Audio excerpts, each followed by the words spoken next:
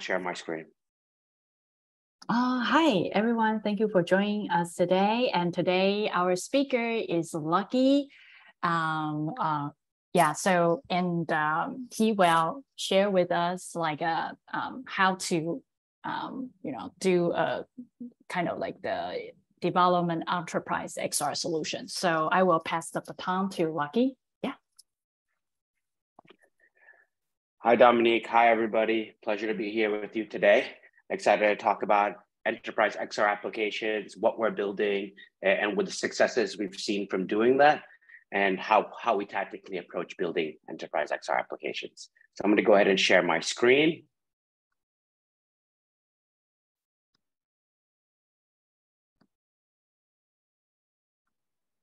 Can you see my screen?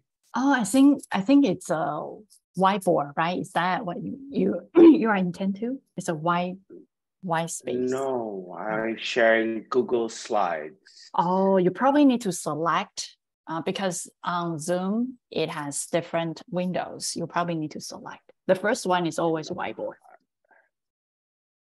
I did select it. 1 second. Let's try this again. Okay. Share.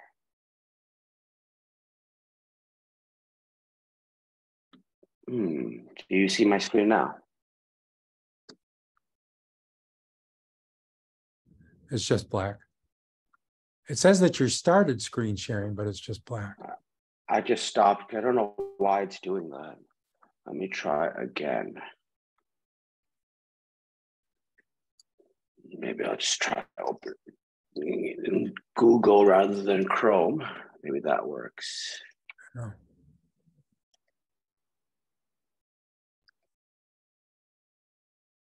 I am also using many screens. So I don't know if that has a bearing on this.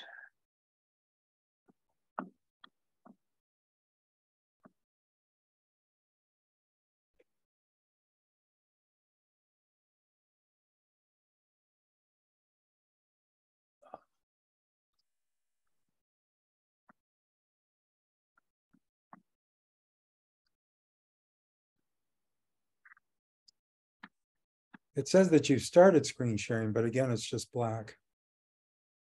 I am sharing my screen. I selected the window.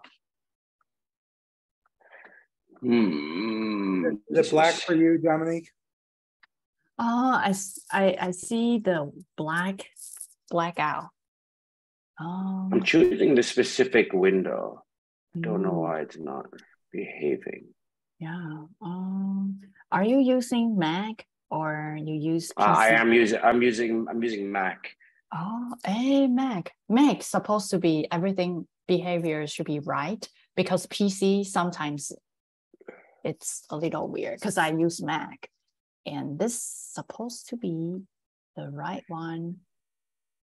I'm sharing basically a Google Slides presentation. How about you send the link to me and I will share my screen and you tell me to. Absolutely happy to. Happy to hear. Let me just I'm put it in the chat for you, okay? Okay, great, thanks.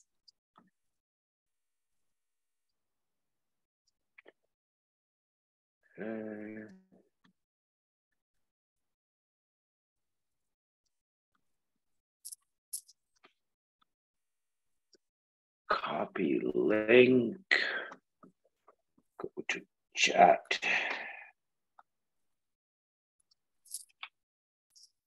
You should have it now. Okay, let me share the screen.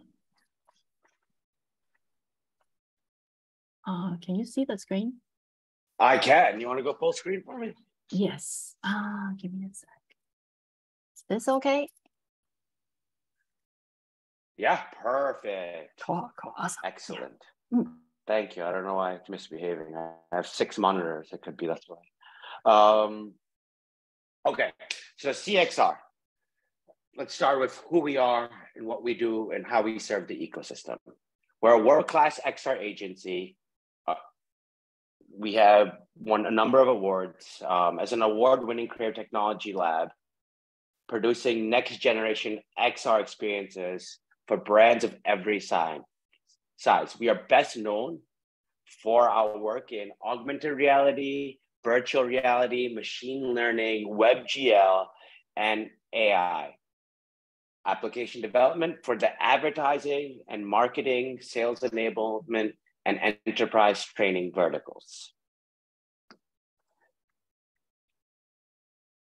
You want to move to the next slide, Dominique, for me?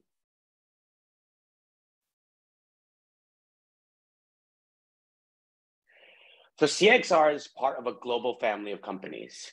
The parent company is Cemtrex Inc. It's publicly traded on the NASDAQ.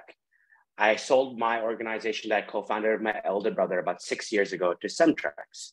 Cemtrex is a global family of companies in the connective tissue that we build technology that changes the way we live, work, and play.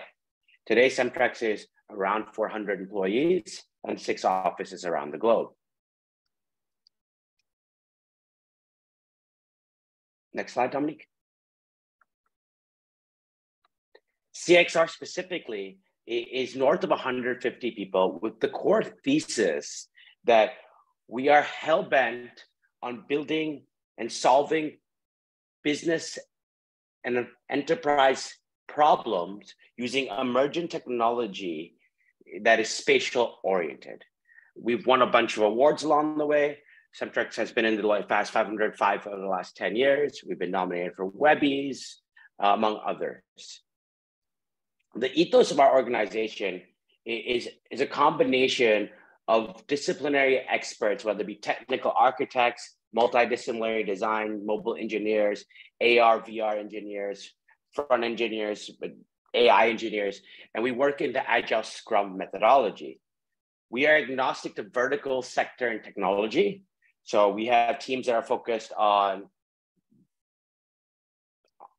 strategy, product, and support. So we're a full lifecycle end-to-end lab that works with a number of enterprises following the Scrum Agile methodology.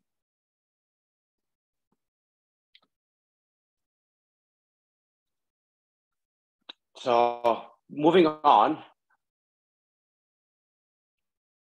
some of our blue chip clients, and this is just a taste of them. We've had the pleasure of working with Richemont and its Maisons, VF Corp and Vans, HBO Max, TD Bank, among others. And I'll show you a video next that shows you some of our work and some of the things that we've built at the enterprise scale and help businesses use to help solve different business challenges.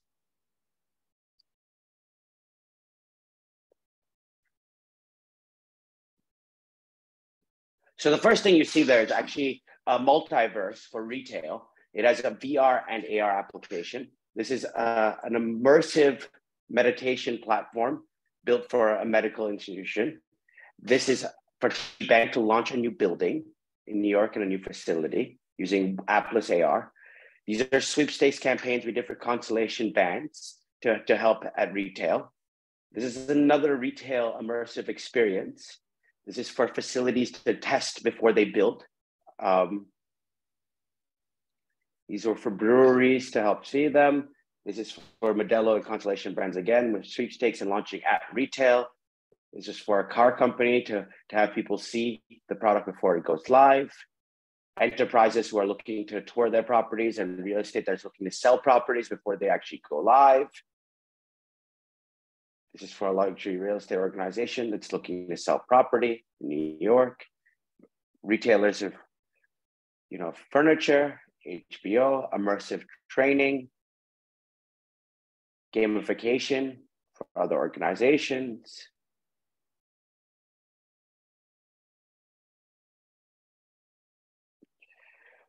So as you can see, us as an organization is not limited by one type of technology or one type of approach. We are ISVs of all the major headsets, whether it be Meta, Oculus, Vive, HP, Pico, HoloLens, the Magic Leap. We also work with web AR platforms like Eighth Wall and Genie. We are AWS APNs focused on the spatial computing vertical. So when we're looking at enterprise, we're agnostic. We look at the infrastructure that the enterprise already has. We design a team and assemble a team focused on agile development. We help diagnose the problem. And then within their architecture and the technologies they're using, we build a strategy around the data architecture, the experiential architecture. We can do business consulting around the business. We research and audit the problem. Then we design the product, and we go through UX, UI design, spatial design, the spatial audio design, and the immersive environment, the 3D modeling where necessary. We also do VolCap and stereoscopic content capture. We do the stitching and editing. We do the 3D modeling. We do the development of the platform, whether it be Unity or on Rail, or even beyond if it's web-based or something like that. And then we develop it and we deploy it. At times there's been, enterprises have already built and prototyped. So we'll take their code, we'll optimize it for scale. We'll help them, make it more mature and more, readily accessible. And then we'll support them. We'll train their organization. We'll launch the product, and we'll go through future iterations, through rinse, repeat cycles. And through our methodology, as we're working with enterprises, we front load foundational work so sprints go smoother. We are adaptable, through Scrum. So we're launching product in increments of Scrum to 2-week product launches. So, and we adapt to the business changes and the changing business requirements as we go through, and we get feedback and iterate. So we ultimately arrive at a product to release and support that's stress-free at launch, because it's been transparently developed in conjunction with them inside their architecture, with frequent testing, giving the enterprise comfort when we're going to go live. So, beyond who we are and the taste of what we do, and how we build it, and the technologies we use, and our blue chip clients, I think it's fun to show you some of the success we had. So the next video I'm going to show you is actually of a product that we're launching in the coming weeks. And that product is for an enterprise that is focused on OSP and ISP materials. They are a company that deploys fiber optics at scale. They have earned their clients by understanding their needs and offering solutions not only through their products, but through their services. They've redefined the client experience by three unique experiences, customized solutions, local inventory, flexible financing. And, they are a leader in, fiber optics at scale for townships, municipalities, etc. So, I think we'll show you the video. It's an enterprise training scenario that we've built for them, using the Oculus and the Oculus ecosystem to help them train employees in the field on how to service the product when different circumstances happen. So I have one training scenario that I've pulled out to show you of the product. And then from there, we can talk about some of the successes we've seen at enterprise by doing things like this in the enterprise training. So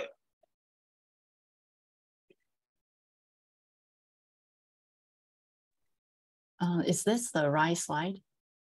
It is, correct. Okay. So in this slide, you see the technician is up on a truck in the bucket, and he is servicing the fiber optics. He's following step-by-step gamified process where he's able to clip the wires, remove the wires, replace the wires, and follow the steps to actually fix the broken fiber in the field. So fiber breaks because squirrels or other animals bite on it, or storms, or a number of different things. Now, a technician, and this is not the full experience, it's a slice of it. The idea is that they go inside there, they're able to identify where the damage is, they're able to choose the right tools, they're able to actually service and replace the fiber and get it back up and running.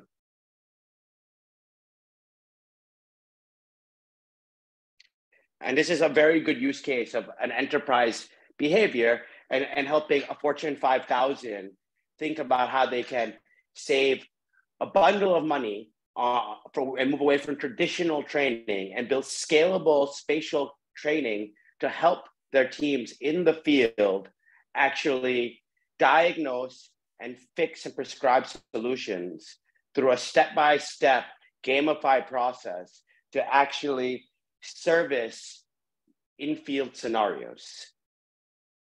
Traditionally, they would have to have a technician, be buddied with people that are in the field, learn how to do it, and then be able to do it, which is a much more cost-intensive process for an organization when they could put people through to service these types of behaviors at scale.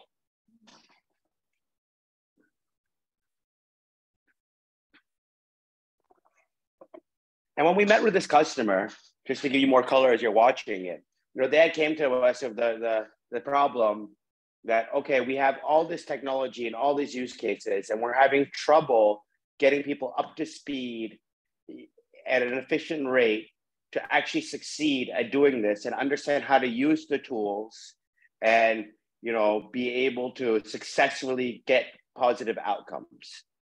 So they came to us with the questions like, how would you use XR to augment or improve our process and be able to achieve a higher standard of success and cost savings for us as an organization at scale?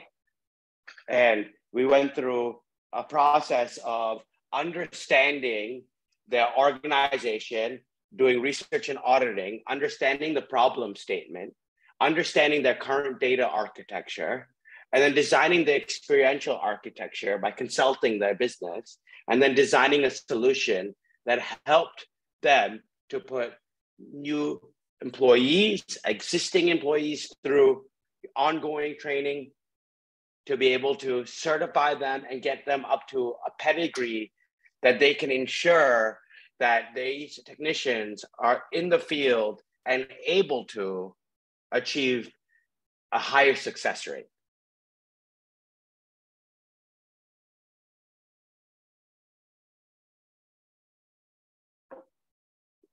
In the case of this application, we've done everything from designing all the immersive worlds, designing all the fiber and the feedback loops, so when you touch the fiber and the way it feels, the gamification, the level design, the scoring mechanism, the pass-fail mechanism, all the spatial audio, which unfortunately you can't hear, end to end. We've taken them through every last step of this, down to the enterprise deployment using a VR DM to enable the distribution and the version control of these applications in the real world for them as they continue to push updates and iterate on them.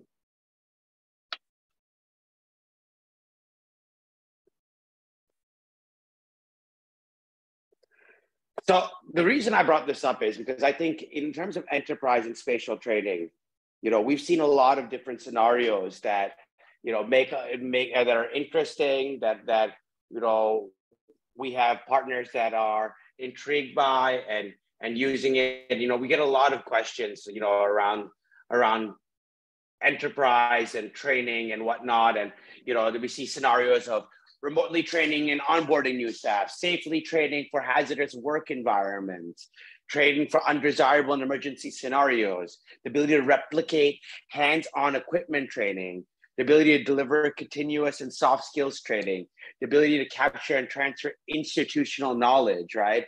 And then it comes down to the costs and challenges of adopting XR for training or for a business use case, the benefits of XR over traditional methods, the resources required to deploy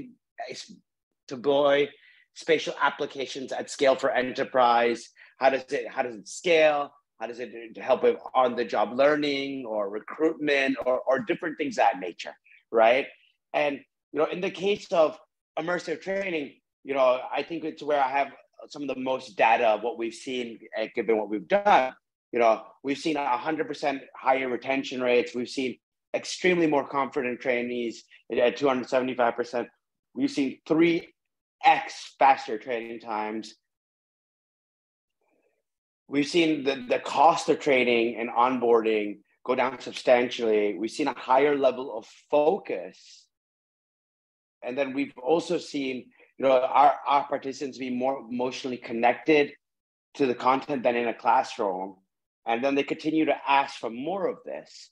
And then we've also seen an increase in success, a 15% increase in test scores, which ultimately results in more qualified people within the enterprise being able to achieve better results. So I'll pause there, and I'll open up to Q&A and be able to have a bigger conversation with you guys. I can definitely go into other use cases of how we're doing it in retail and things of that nature. But I think given the data, I think, this is obviously very, very mature when we think about enterprise XR solutions and where we see Fortune 5000 spending dollars more than anything, right? We do lean into a lot of other XR applications for enterprise in different service verticals like marketing, as you can see from that sizzle reel I threw in there, 3D modeling or retail store virtualization and things of that nature. But more than ever, I think that the catalyst to get these organizations to understand XR is traditionally helping them use things that help fix things within the existing business paradigm that start adding value to things they're already spending large sums of money on. And then they start thinking about how does these technologies then fit into other parts of the business workflow. Gene, do you want to ask your question? I thought that was very cool. So I assume that nobody is wearing the headset in the bucket in that case. They're like looking at it offline before they drive to the site, or maybe they're doing it in the van when they get there or something like that. Oh, Gene, this is all in headset, right? So they have people sitting at home or wherever they are, completely decentralized. They're in a headset. They get into the headset and they go into a home environment. They launch whichever of the experiences we built for training. Yeah. And, they start the scene where they're in the room. They get, actually, you don't see this on camera. The phone rings. There's a service call, and it's like, well, there's this problem. They understand it. They start going through the motions. It's a gamified experience, right? So they take the steps. They get their tools. They get in the car. They drive to the site. They pull up on the site. They get out of the truck. They look around. They have to find where's the fiber broken. In that case, then they walk, and this is all in VR with your controls, or you can do some walking around, and then they they get in the bucket. And once they've diagnosed and saw where the fiber is broken, they get raised up. They get their tools. They actually cut, remove everything. Then they come down. They get into the back of the truck.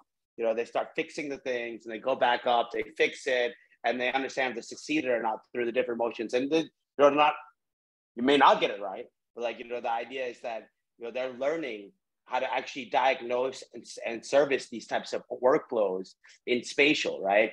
But they're in headset the whole time. I hope that clarifies your question. But it's like a game, right? Yeah. It's like the real world things and into a gamification and spatial computing to actually take real world scenarios that they're going to experience and help them learn it through gamification and spatial before they ever put out in the field to have to really do this. Yeah, so it's from start to finish, the whole experience. I'm just curious, for a company like this, might you additionally supply an augmented reality system so that if they get out in the field, it just points out some things to them that perhaps they might not remember or whatnot? Without a doubt.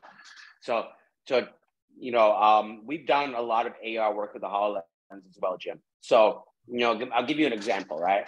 There's a medical organization that works with injections or injectables, I should say. We'll say that it's Botox. I won't specify the organization. Uh-huh. So we've built applications in our HoloLens that allow for a practitioner or a nurse or a doctor or whatever you may have it to be able to use the HoloLens DK2 and map your face, identify 20 plus points of interest on the face, design a treatment plan, and be able to execute on that treatment plan in real time and share the treatment plan with the patient. We've also done workflows for maintenance workflows similar to this using a HoloLens. So and I can't say the name of the client as well, unfortunately, but it's engine maintenance for airplanes. So using a HoloLens rather than, when you're servicing an airplane engine, right, you'd walk up and down a ladder, say you need to reference a textbook, or there's one foreman to dozens of people. Yeah. Okay. In this case, the employee actually looking to service that engine has a HoloLens on, and they're going through a mixed reality engine repair and maintenance workflow. So it allows true interaction with 3D models integrated into the mechanics workflow, increasing safety and productivity. Right. So it maps the engine in real time. It gives you step-by-step instructions, provides socialized data to the organization. In this case, of this client, we have not done that because, when we look at it, they're not mature in the way of spatial yet, right? They're learning about spatial and how it benefits their business. So the first step and the first problem when we look and audit their business was, well, let's save you money on training. Let's build things that solve a problem that you are experiencing with learning and success rates in the field. Let's drive down the time for, service workflow and drive down the cost. And hopefully we can do that by education, right? And ultimately the hope is, Jim, that we do get to a point where we can output people in the field with augmented tools to increase the success rate in the field should the training not be the end all be all. But we usually look at things when we're looking at an enterprise, and we do work with a lot of people in the Fortune 5000, but you'd be surprised that people are dipping their toes into spatial computing today, even at the Fortune 5000. There are very few organizations as mature as like a Boeing or a KLM or some of these organizations that have been investing in spatial for over a decade or since the 90s, right?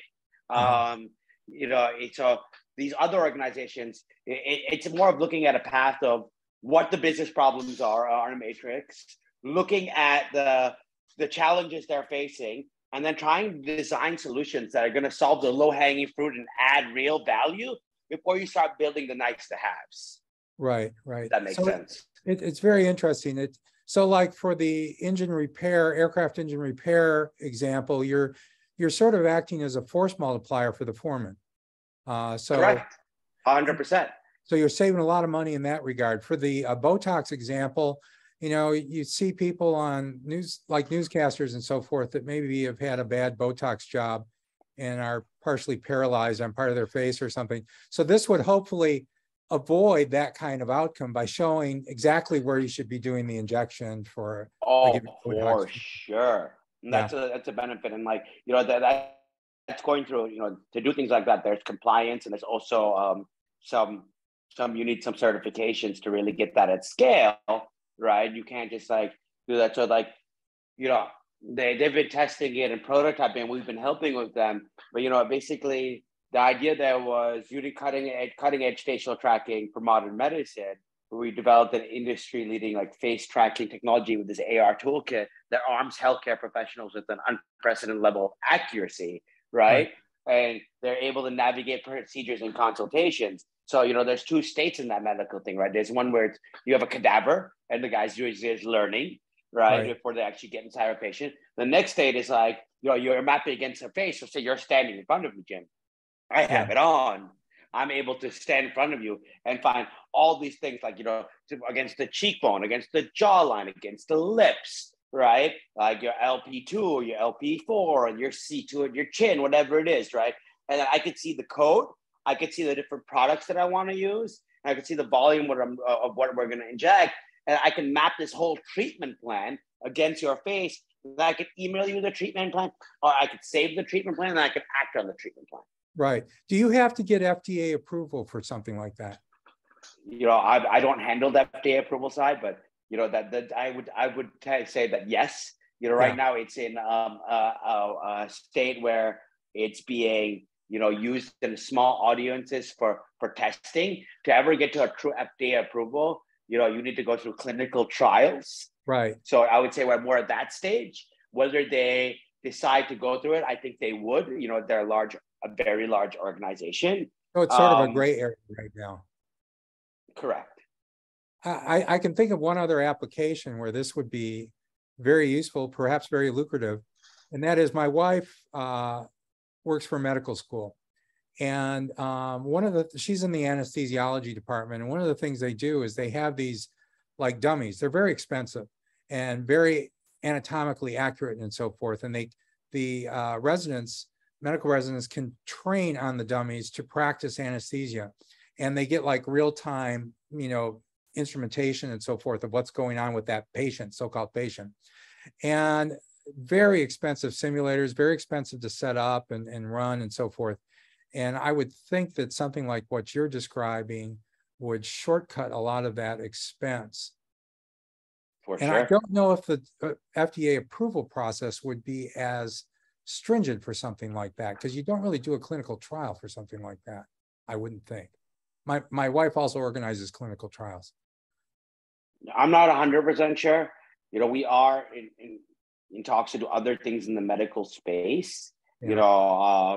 When we have never got to the education side of like a university side. We were working with candidly and confidentially. I can't release like the client or the exact use case, but it's a large rehabilitation center. Mm-hmm. That is, working with people that are recovering from different kinds of strokes. Mm-hmm. And teaching them, things that they would need for success in the real world again, right? Oh. And then you have a stroke, you got to rebuild neural nets, right? So it's not a medical device, but ultimately it is, something that would need certification because you are putting it on a patient in a recovery plan and whatnot. So it is, a level of that. So they would have to go through clinical trials in that case. And, eventually they would seek FDA approval. But, I think in the education lens, you would still need that. I think that there is a lot of gray area, right? And like, it's quite a lengthy process, and you need a certain amount of data to be able to get to that FDA certification. Yeah, and you need a lot of expert staff to take you through that. Correct. Well, I was just curious, what is the range of development times that you have from the start of the project where you evaluate the business to release of the whatever your product is going to be for that project? It really ranges. A lot of times we'll suggest to an organization, let's start with a proof of concept or a minimal viable product, mm-hmm. right? It's a lot easier for an organization to digest when they can see value and success as they're getting through it, especially if these larger organizations. You need stakeholders and champions within the organizations to buy into the vision and the value. So, when we're thinking about a smaller build, say we're talking about like a minimal viable product or a proof of concept, you're looking at 10 to 14 weeks, mm-hmm. right? When you're looking at a greater build, something that's going to be a commercial deployable product at scale, it can go from, once you get past and you have a prototype and MVP, an additional 16 weeks to something that could be 6 months, right? Yeah. Or greater. Yeah. And it also depends what assets the organization has inside, right? Some organizations do have, stereoscopic 8K content capture that they've used for other things, or they have 3D assets because of the business they're in that they already have, and you just need to fix the poly counts or, do some work around optimization of the 3D models that'll help you jump step, and move forward. Others will have nothing, and then you're sitting there, doing handheld vol cap of assets. You are modifying 3D assets and poly counts to get it to a more mature state where it's usable, right? Because you can't have high poly assets going into VR and AR today, right? The computation power of, like, to say, an Oculus Quest 2 is limited, right? It's a computer on your head. Whilst it's very impressive and you can do lots of great things, you can't get to these million poly type assets in VR yet, right? It's going to cause the machine or the computer to be slow and laggy and slip up.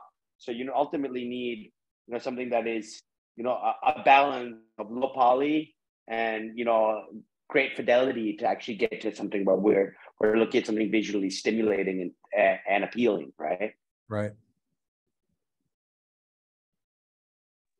Yeah.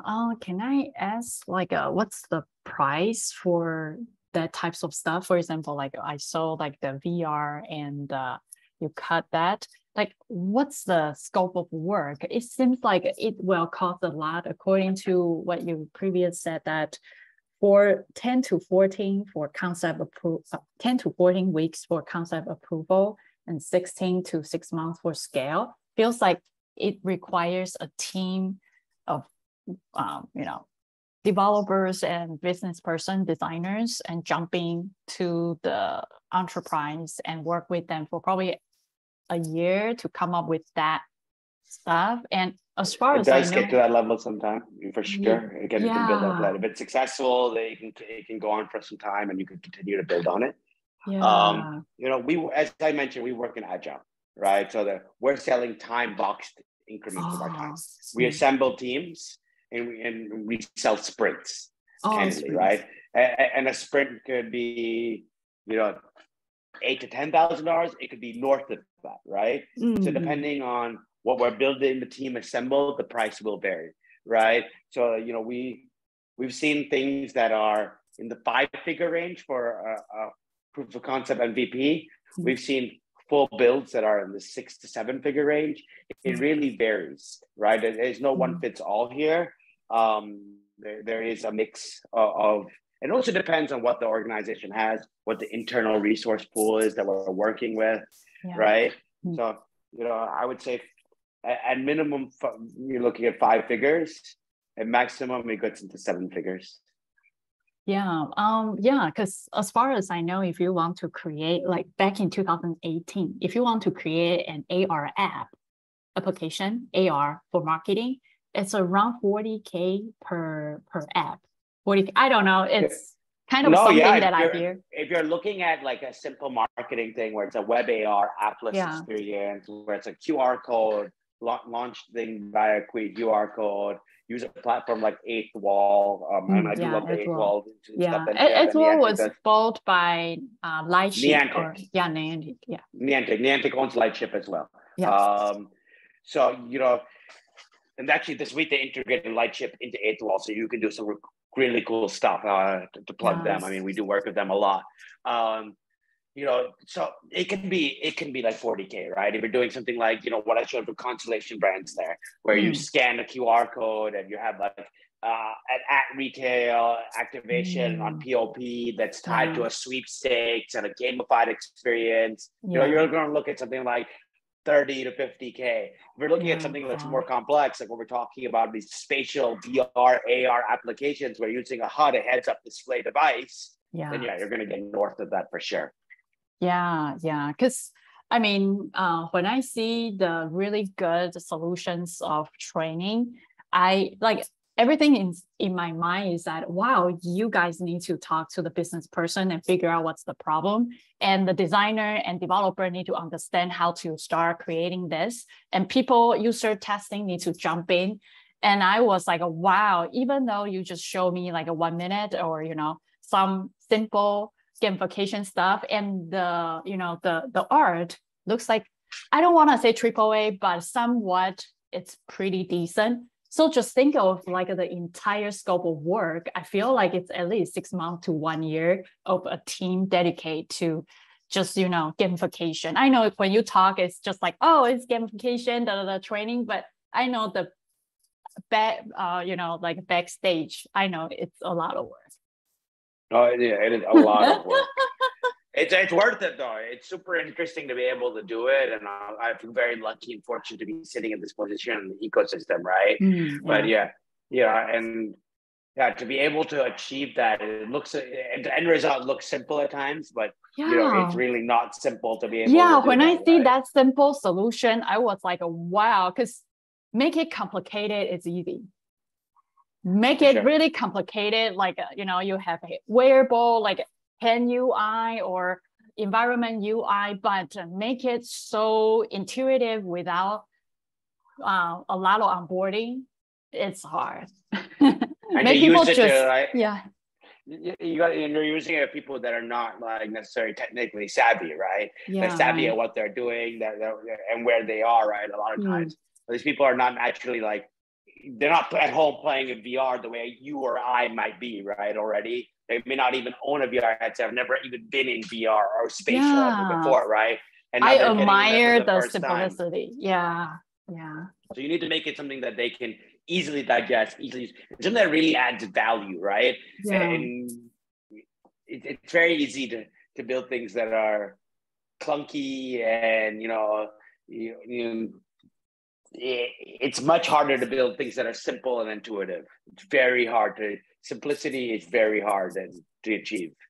Yeah. Can I ask you, like, do you use like a frequent user testing event? How can you get something so simple, so innovative in the scope of work? Are you guys trying to, I don't know, like there are two ways of design, right? One is everyone locked in a little room and after 6 months come up a brilliant idea, right? Another one is you test things out. Like every week you have something very similar to game development. You have some little mock and you have people to join you and start testing and give you feedback. What types of like development mass, like you find like the world brilliant people in the little room and everyone discuss, present to the high level person? It's a mix here, right? So we're building in Agile, as I mentioned, right? So every 2 weeks there are actual tangible deliverables, right? And we're always testing as we're doing it throughout the organization. We have functional testers on staff and whatnot. So we as an organization are always play testing. But then at the same time, our enterprise partners are, involved all the way through. So every 2 weeks, we're passing them practical, whether it be designs or software or whatnot for them to use, right? Yeah. The other thing to share is that, like, when we're looking at a process, right, and we're building it, we're not just like, we don't design 3D and 2D, right? Like, to be honest with you, like we're building, our software and designing our software for 3D natively, right? So as we're going through it, we're building, the designs in a 3D first way. So that we use tools like CXR maybe or whatnot, right? And so we have tools that help us do that. So ultimately, as we're getting through it, right, we'll go through, say we're getting a big agent, we'll do 6 brainstorming whiteboarding sessions up front with the enterprise client.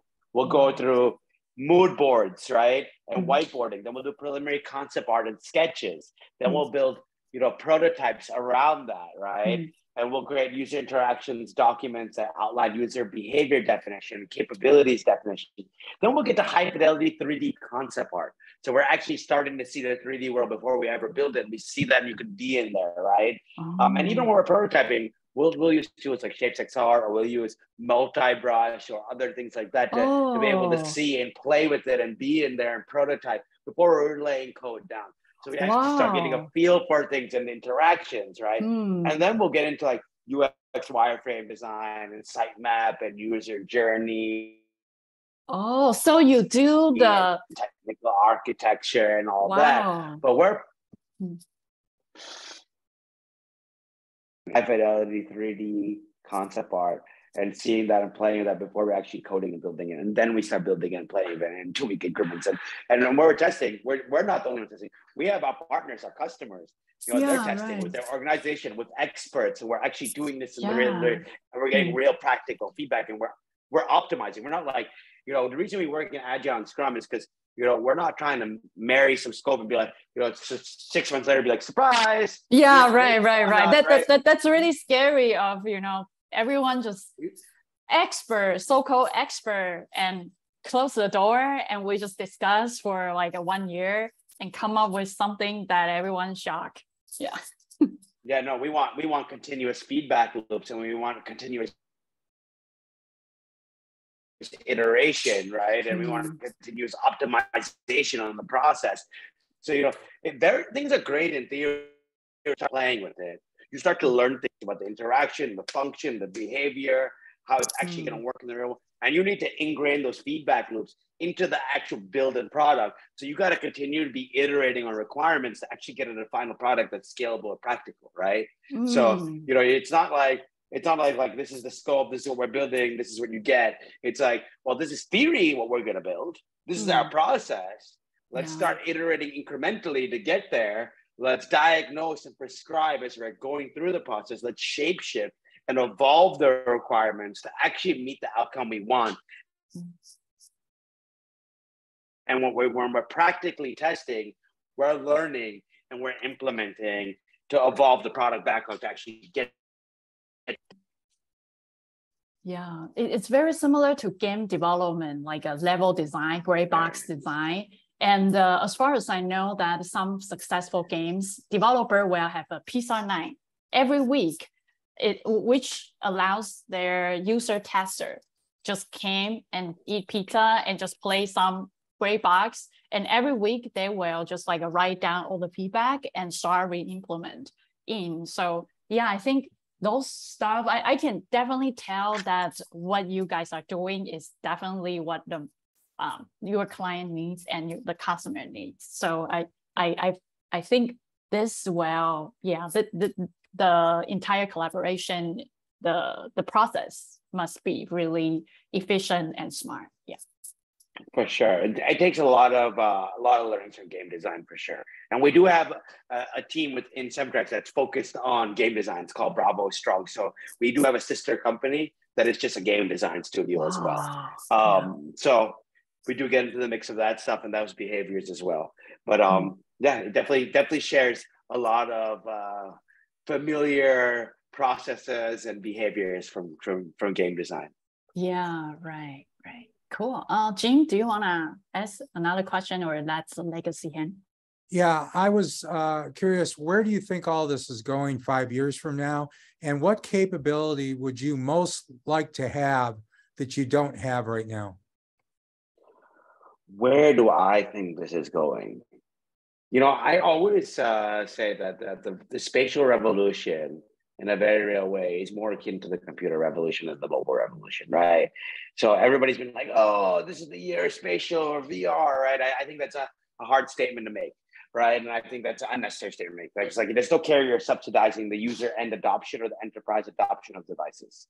I think we're on more of a 20-year curve, like sort of how, the PC landed up in people's houses, right? Because once upon a time, when you'd hear people be like, I don't need a computer in my house. I'll go to the library. And the laptop came on. It's like, why would I carry a computer around with me? This doesn't make sense.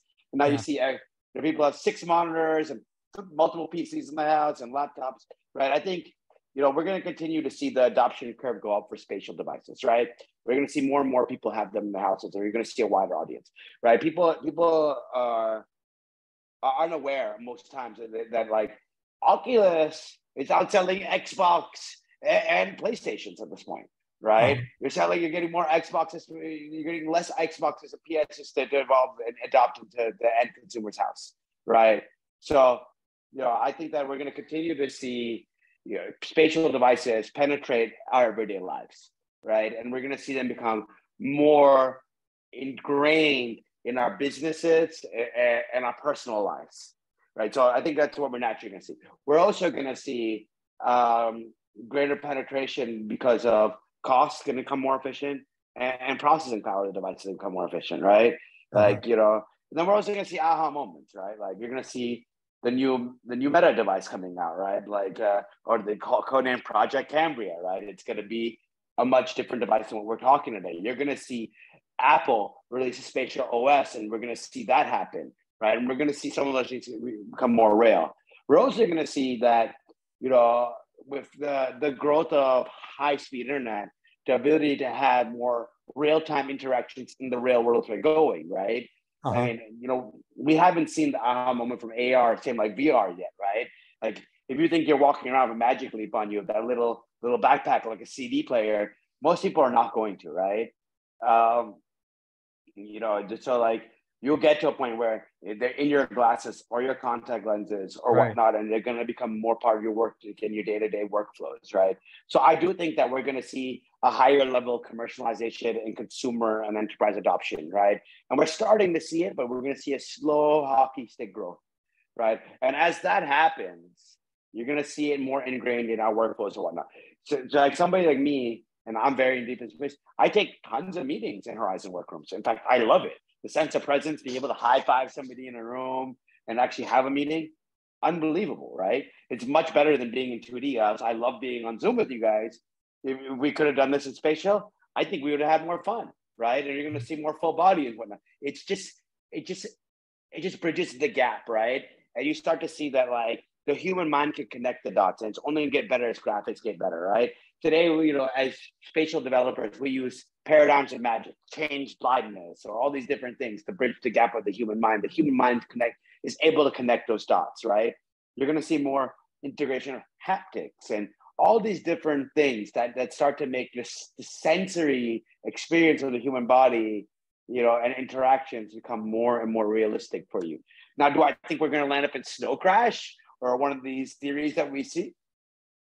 I hope not, right? I hope it's a better metaverse than those. And I hope it's a better multiverse than those things and a better connected experience, right? I hope that we don't build a generation of zombies, right? I hope that we're responsible to the technology we build and we build it for the value of society and things of that nature, right? Now, not everybody's going to do that. There's always people that for gain. But what my hope is that, right? And I do see society moving that way at a hockey stick growth, right, as things become more accessible. And what is the one capability that you'd most like to have that you don't have right now? What do I want that I don't have? Yeah. I don't know if it's something that I personally don't have, because I think, everything is an organic growth curve. I think the one thing that I do want and hope for is larger audience spaces, because all of a sudden it makes the usage of the device and the experience much more accessible. Like you still see people, leaning in towards mobile or web or whatnot, because it's like, well, I have a larger audience there. Like, you're going to get a larger, more engaged audience when you put them in spatial, to be honest with you, right? But we need penetration of hardware and ecosystem economics of like, bandwidth and connectivity and all these things to come together. There'll be an influx point where that happens. Now that's what I'm hoping for, right? I'm hoping for a larger adoption base to actually get there. If we look at where technology is, of like what Unity can do and Unreal can do and like whatnot, I think we're growing at a nice rate, right? I don't think we could ask more from the hardware ecosystem or the software ecosystem. I think that's going to take its organic growth, right? I remember as a kid convincing my dad to give me one of those older IBM laptops and running DOS commands, right? And like, and then like obviously we got to like, where we are today, right? And the web 1.0, and then we got 2.0, social login. Now we're getting, web 3.0, where, it's a different sense of ownership and, blockchain and all these. I think we're on a smart trajectory. It's going to continue to grow in the right way. I think it's a matter of like spatial adoption is what I want, right? And I think that's coming. Yeah, excellent answer. Thank you. Cool. Any other questions? I guess one thing I'm wondering is, do you see a role for stereoscopic 3D? I do see a role for stereoscopic 3D. We do shoot stereoscopic 8K content. We've done that and used it before and integrated it into what we're doing. I think there's things that 3D modeling can't provide.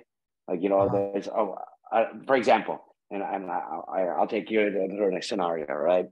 There was a large conglomerate that owns a lot of retailers, and they came to us and they wanted to build training for dangerous situations. Let's use one of the scenarios, armed robbery at a retail location.